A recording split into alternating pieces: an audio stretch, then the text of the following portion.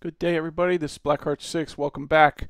We're going to start a new subject. We pretty much completed our tasks, the layer tasks. But there's this new feature available in 1.2.1. It's called the debug menu. Um, it's a new thing you can use. It's a tool. I don't want to get too far ahead in the wiki and not start to cover this. There will be multiple videos on this because I myself have not even used this system yet, but it looks pretty powerful to me. So that's why I want to get this out. Maybe some people out there that's already used this extensively, but it looks like a great tool that will help solve a lot of problems within your scenario building. So it says here, debug menu. The scenario framework gives you an extensive debug menu suite that allows you to inspect, activate further debug lines in a script editor, and depending on what you are debugging, there are runtime options to manipulate with as much of this scenario framework. Okay, in order for it to work, you need to enable the debug in the debug menu. First, go to Category Systems, Systems Diag, and enable it to Basic. Okay, I'll be honest with you, they need to do a step-by-step here for folks because this doesn't get it, and I had to go and ask ETH about it to get this to open and figure it out. Okay, so first off, the very first thing you want to do is go to this web page. This is a wiki, and look for Armor Reforger Diag menu, and you should be able to get to here. Once you get to here, I'll put this link in the video. This here is probably about the most important thing you're going to need right now. This one, obviously there is a lot to this page, but this gives you a lot of information about other things outside of the framework. I'm not dealing with those things. I'm only dealing with the framework. So, but here is how you get to this diag menu that they are talking about right here. Okay. So there's no information here on how to open this.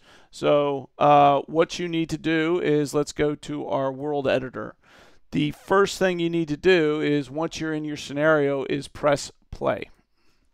You should be inside the game mode to do this, and you will have to do this every time. It does not persist, unfortunately. Okay, so once you're in your game mode, the way you get to that menu system, so let's go back to our, so the way you get to this diag menu is it says in the wiki you can hold Windows Alt or Control Windows. They recommend Windows Alt because it doesn't interfere with some of the key binding on the Windows 11. So press your Windows key and press Alt, and you will get this window right here. I just back arrowed out of it.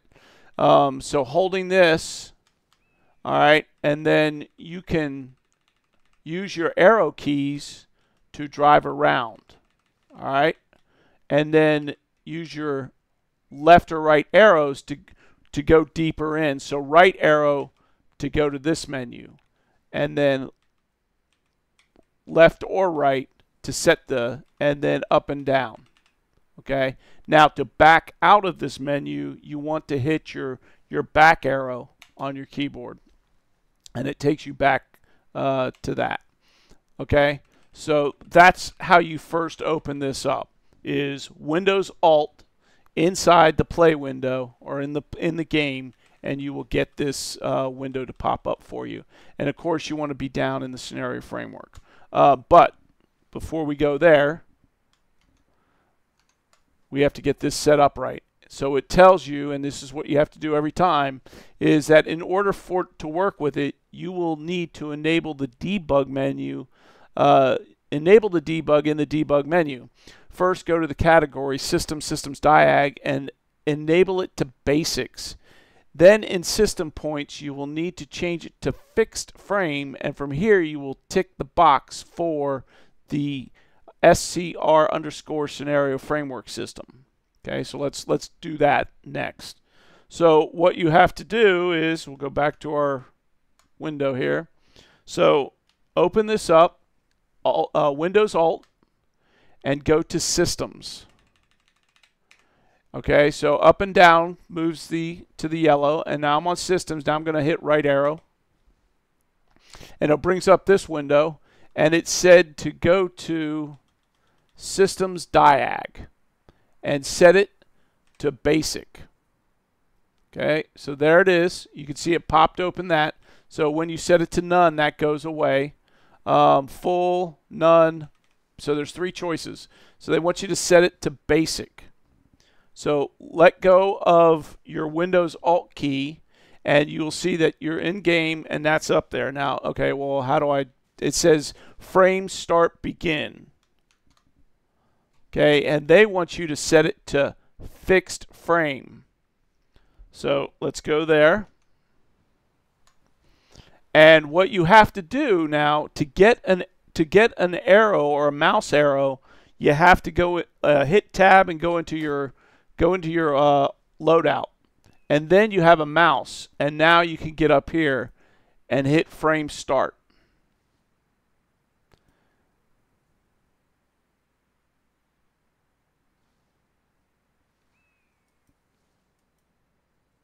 And they said fixed frame, correct? I believe. And let's make sure we're right on that. Fixed frame, and here you will tick the box for the scenario framework system. Okay. So, fixed frame, and then you come down and you check that box. Okay, and it gives you another pop-up. So I think what we're going to do is AI vehicle knowledge system. Let's uncheck that because we don't want it. And let's see. Doesn't say anything about the queue system. So let's just do what they say. For right now, we're going to check the scenario framework system. Okay, and then we can go back, and now we have that set up. All right. You can then close this systems diag and go back to the root of the debug. Unfortunately, you'll have to do this every time relaunch of the game, including play from the workbench mode. After that, it is straightforward. In the root of the debug, there is the scenario framework category that contains the respective debug tools. Some of these tools are interconnected, and they have both standalone variant and certain tools that can initialize specific instances of said tool that works the same way as a standalone variant. Okay, didn't understand a word of that. I need to go back through that. This was done for easier usage thanks to the hierarchical design of the scenario framework, and in some cases you will have to know the entity name, which is usually set in the workbench, but it should be accessible via the registered areas tool. Intended usage for the scenario creators to use. Intended usage is for scenario creators to use when playing the scenario from the workbench, and it is not made for a multiplayer environment.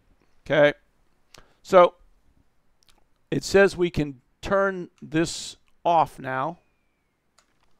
So let's see, we want to go to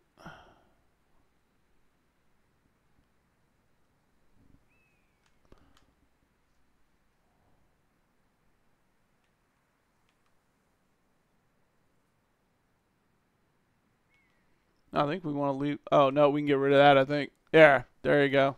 So that's what it meant. So I hit Alt, and then I turned the system diag off so that frames doesn't come up. Okay. So that you can turn off, and that leaves that up there. And then you can, I believe, move these around. Yeah. Okay, so you can grab these windows, and you can see these are all laid on top of each other.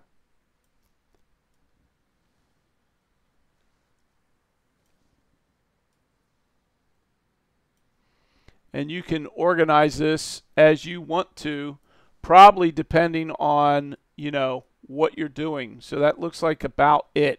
So here's the tasks, the condition inspector, layer task to inspect, plugin inspector, layer name to inspect. So looks pretty straightforward. Now, this is about as far as I can get with it right now.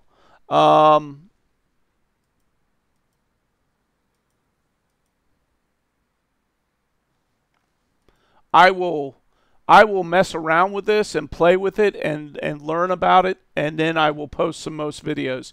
But here, this is, you know, to get you going. This is how you open it up and get it going. And as you can see, what you can do, there's a lot of stuff here. Looks like it's pretty powerful.